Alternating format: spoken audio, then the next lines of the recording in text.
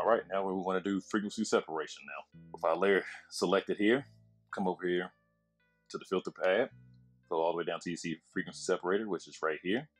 Click on it. And the purpose of this is you want to get a nice balance in between both the high frequency and the low. So you want to come over to the radial, and I like to bring a lot of detail into it because I really feel like I like working with a lot of the details. So let's see here. I'm gonna go up to about 20. Looks like maybe a little bit more. Let's just do 22. I think that looks pretty much in good balance. I'm getting a little bit more detailed than the colors. So let's just go ahead and separate that.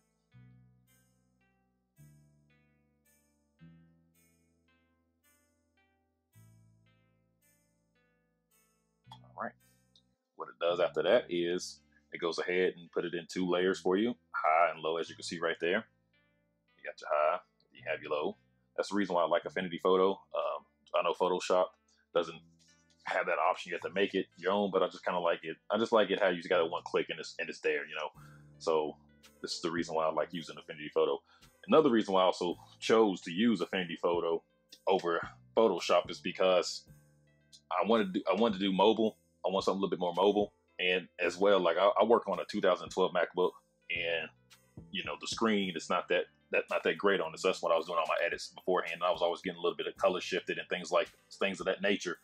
So instead of me just going out buying a brand new MacBook, because there's nothing wrong with my MacBook Pro right now, 2017, I got it completely spec'd out to its capabilities.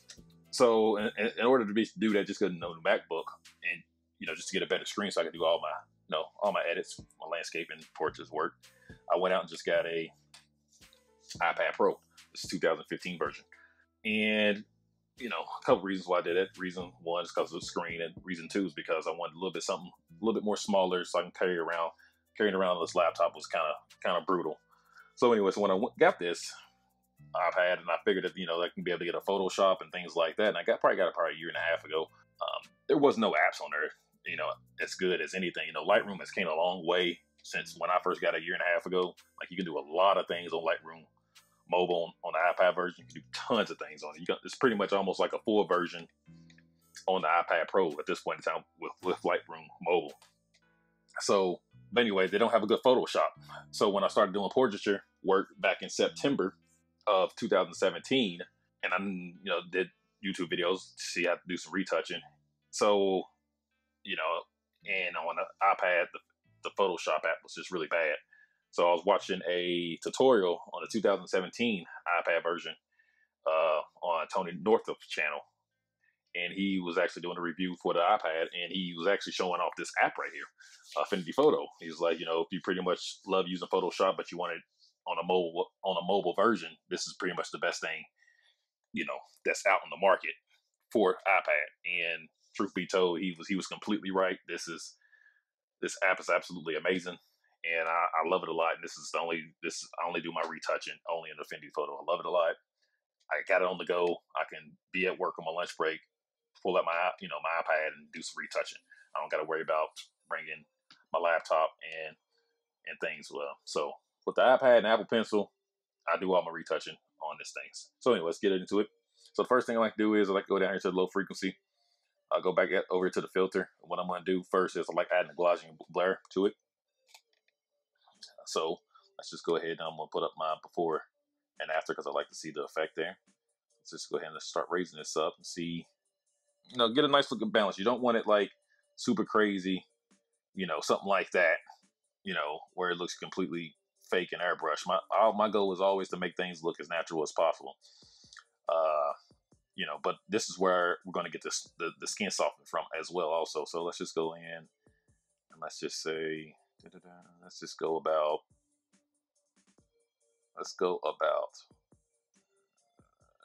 30 right here.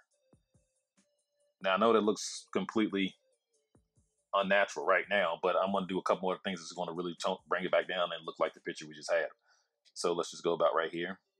Go ahead, hit that live. You always want to hit the live filter button, and you get this little message right here when it says convert to live. Are you sure you want to convert it? You know, adding too many live filter will render the performance. So just go ahead, yes. But you also want to do a live filter because it's non-destructive. Now, if you hit the check, it's going to be destructive non-destructive layer, and you won't be able to go back and change it unless you hit the undo button. So always hit alive because it becomes a destructible layer where you can go back and change things. So hit that, and you see how it's completely all over the picture right now. And what I'm going to do is I just want to apply it to the face. So I'm going to hit this three thing button channel thing right here. It's going to bring me to the channel. That's what it is. It's the channel layer. I want to go right here to it says right here, layer Gaussian blur alpha. You want to go to the alpha that controls it. I'm going to hit the three dots right there, and then I'm going to hit invert mask. What it's going to do is completely take it off. It's going to invert the mask. And now I'm going to go back up here to my layers panel, and I'm going to change the blend mode to darkening color. Come over to the paintbrush. Make sure everything's on 100% besides the hardness. I'm going to turn my brush up really, really big here. And then make sure my paintbrush is on white, which it is. And then I'm going to start painting on the Gaussian blur effect. Well, let's go to color burn. There we go. Sorry. It's color burn. Because I like using color burn so I can see exactly where I'm putting this at. Because I don't want to put this in the eyes. And I don't like putting it over the eyeshadow and things like that or on the eyebrows. So I just want to strictly apply this to the face. And I don't like putting it on the lips as well. So let's just strictly apply this here. Kind of do a rough job on this part right here. Let's go here. If you overlap on things, it's not really going to affect it, but try not to on the things that you don't want to get it on. Just like a little bit really doesn't hurt, you know. Like right there, I'm not really concerned about that. Good, I got a little bit there.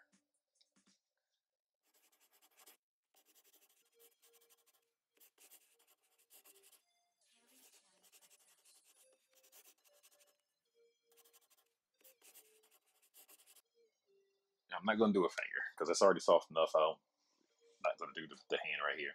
So let's go back to normal.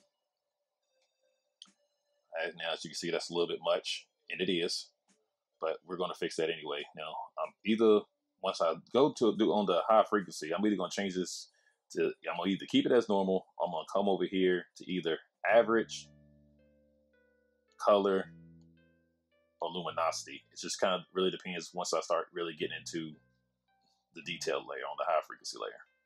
So as of right now, I'm just going to keep it right there.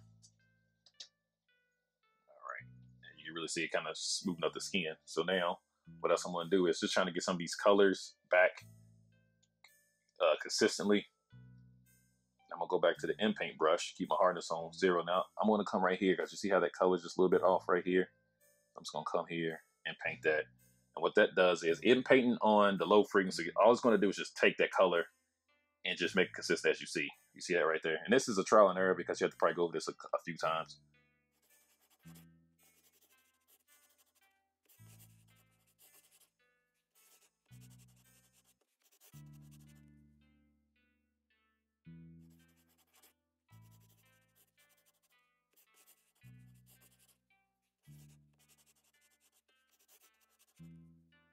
Okay, now since I got that done, everything looks pretty nice there. Sorry about that. It's area right here. It's just really, really bothering me. I don't know what it is right here, but something's really bothering me. Maybe it's on the detail. I'm gonna go to the detail and see what's going on there. So let's just go to the detail level. When I say details, I mean the high frequency level. Let's go into the high frequency level. So now what I want to do right here is go to filters again. And first thing I'm gonna do is do an unsharpening mask. The unsharpening mask. I already have a formula in my head that I always use for my unsharpening mask. I'm going to apply this to the eyes right now. And I'm going to go to 15 on the radial. Then the factor, I like going to 18. As you can see, this gets super, super detailed right there. First thing I want to do is I'm going to hit the live filter as before. And then I'm going to come through.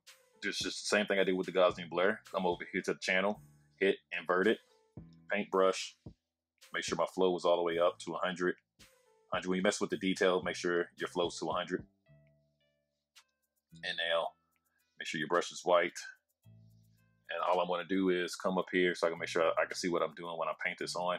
Come back down to my land and go to color burn. And now I'm just going to paint this on to the eyes. Oh man, I forgot to turn my brush there. But it's fine to really do anything there. All right. Let's go on through. apply this to the eyes here.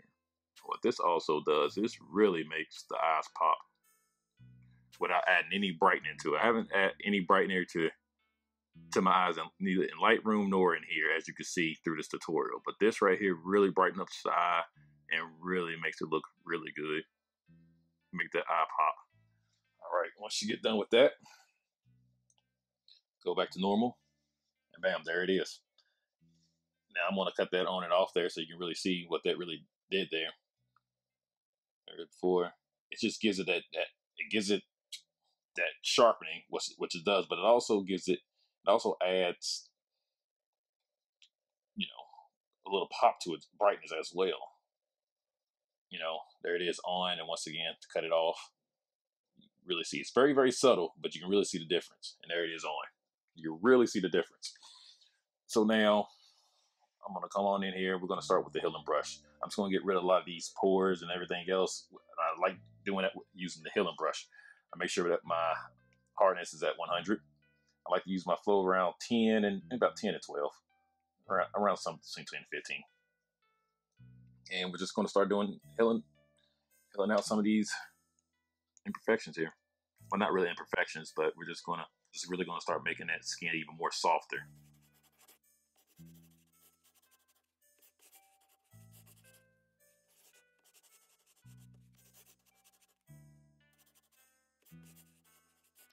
All right. So now, since we got all that done, looking pretty good, I'm gonna go back over here to the low frequency because I felt like I missed out on the spot. Really trying to get the color consistency, which is right underneath our eye here. I'm just gonna go through again. Just really try to clean this up. I like doing this anyway. I like going back over after I get finished doing things to the high frequency anyway, just to kind of balance out more of the color shift where I'm just kind of healing up some of the details in there. It also affects a little bit of the low frequency side. You know, both of these affect each other, even though they're separate layers, but they do affect each other, how when you merge them together, it comes out. So just because, I just want people to know that, just kind of pay attention to it. Just because you do something on one layer of, make sure you go back and check it and do something on the other layer to kind of correct it, because it does affect each other, even though it's very subtle, but it does affect each other. So just always remember, if you do something on one layer of either the high or the low, make sure you go back to either or and just go back through and just do little simple things. Like I said, I'm just going back just in paint just to kind of get that color consistency back, because I've seen a couple of things where I was using, you know, the high frequency and it just made kind of little, you know, patch color and the colors I just done. So I'm just going back over it so it can just consistently get that color all on the face again. So that's what I'm doing now.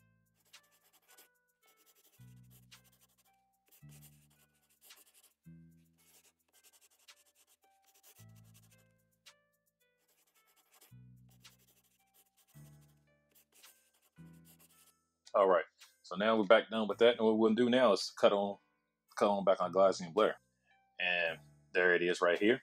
Now remember, this is on luminance as of right now. Now let's just go back and see. All right, let's see what color does for us. See, color looks pretty good too. It really softens it out. It's really making it look pretty good. Let's go to average here. Average is doing a pretty good job too. I actually think I may leave it on average. Yeah, let's leave it on average. Average looks pretty good.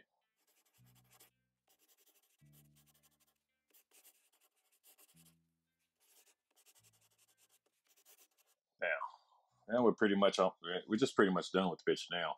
Just going through and just getting little changes here and there on this. Just going back through the healing brush and just kind of making some things a little bit better, so it won't look so with the Gaussian blur on there, so it can still look really, really natural. Another tip I can give you also is, you don't want to really go back through and do all this. What you can also really do is come back to the high frequency, even with your Gaussian blur, and let's just cut the intensity on the Gaussian blur back up here. Instead on average, go to luminance, right? You know, luminance is pretty nice. But if you want to bring out even more detail, even though I think that looks pretty good, looks natural, looks like, you know, a lot of retouch been done, even though we've been doing a lot. Like I said, the key is to make it look as natural as possible. That's the key to just retouching it. You don't want to look like just completely overdone here. Now, since I'm going to turn up the high frequency to give you a little tip. Now, if you want to come back here, go back to filters and put another sharpening mask on it, that also brings out more detail. Again, even though we just flued out detail, but just let's look at how it does. I just put this on 15 here, 15, and just put it at 12 this time. Bring the factor up just a tad bit. Okay. Now I'm gonna make that mask there.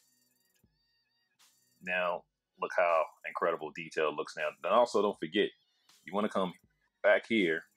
Let's just change the blend mode to color burn right now, and because we already put a sharp. Don't forget we put a sharpening already on the eyes already, so you don't want it to be over sharpening. So it's come through here, especially when you add a second mask. So just come through and just take out the sharpening on the eyes because we already applied one, so we don't want to double apply it. All right, we go back up here. Now this also can be changed. And say if you like this, the way it looks, I think that looks pretty good. But if you want to like tone down some of the sharpening, because I think that looks perfect. That's for me. But let's just go. Just mess with it again. You come back again to do average, color. Just play with it until you find a look that you like. It's the key here. I come up here to luminosities. I can put both luminosity thing on there with the luminosity Gaussian blur and the luminosity sharpening here. And that works out. That's also a nice little combination. Now, if I scoot it back here, just look at it. It looks really good. It looks natural. And that's the way we want it to be like. Okay? This is the way we want our portrait work to look like. I'm actually going to use average. That's what I'm going to do. I'm going to use average on this one because I think that looks a little bit better.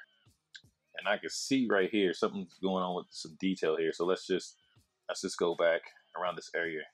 Something's going on with a cheek there. So let me go here. I'm going to use the in-paint on the high frequency first because something weird is just going on here. All right, there we go.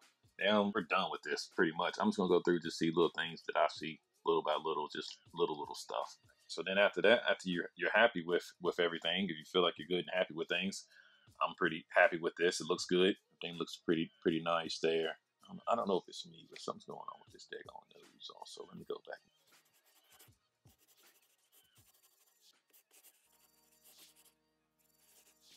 And now, in order to put this all in one big picture here now, all we got to do is just come over here, select everything we just done, here, and also let's go ahead and take the brightness there. First of all, we can group it. Well, let's not really group it, but we could. But everything looks pretty good to me. Everything looks pretty nice. All right, so now we're done here. All we gotta do is come over here, swipe both the layers here. We're gonna swipe this third one as well. Come over here. We're gonna merge, select layer, and that's just gonna give us our finished product here. All right, so now we're finally done. I just put this in a group, and this is our final image right here. And you see, turn it off. It's the original. Turn it on. Once again, turn it off. And this is what we done. And it looks pretty natural. Now, of course, the original, like I said, that's because I just add a lot of clarity to it in order to do this and still make it look pretty natural, well formatted like it does now. As you see, if you come here and mess with the luminance, and if you really still want to tone some of that down, you still can. And it still looks natural. Like right here, we had it all the way cranked up with luminance way up here. If you want, you can come down here and kind of mess with it. Or once again, you can come over here, or you can put it on the same exact layer as we just did with the unsharpening mask right here. This is on average. So if you want to come here and also put this Gaussian blur on an average, then it just kind of averages out. But you can really kind of crank that back up, as you can see, and it still looks pretty good right there. But it's very subtle though. It's so subtle you can't even see it. I'll do it again. Here it is without it, and then here it is with it on. It's so freaking subtle, but it still looks natural and it still looks good. So that's about it right there. Like I said, the picture is finally done. Just kind of mode it at the last step to your likings. Just go over things, and this is the final picture that we have. So I'll also show you the last step. To export this picture, I always export in a TIFF file. So to export this picture, come over here to tab, export. I keep it in a TIFF. I do it in 8-bit, even though this is at a 16-bit when I import it in, but I keep it at 8-bit just to save on file size, and I know I'm not going to do anything else to it. So 8-bit is fine with me because I know this is the final step, and I'm not doing anything else to this even when I bring it back over to Lightroom. The only thing, if I bring it over to Lightroom and I'm not liking the color of the skin, maybe if I didn't skin correct the color a little bit too much, then I may change it there. But other than that, I keep it right here on the 8-bit file size here. Just generate and export here. Down to share. Either I'll share it straight to my MacBook Pro, or just save it to my file, and I'll do it later. So I'm just gonna save it right now to my file. Come back out. Come on over. Here's the picture we just got finished doing. So I hope you enjoyed this tutorial. I'll be making more tutorials in the future.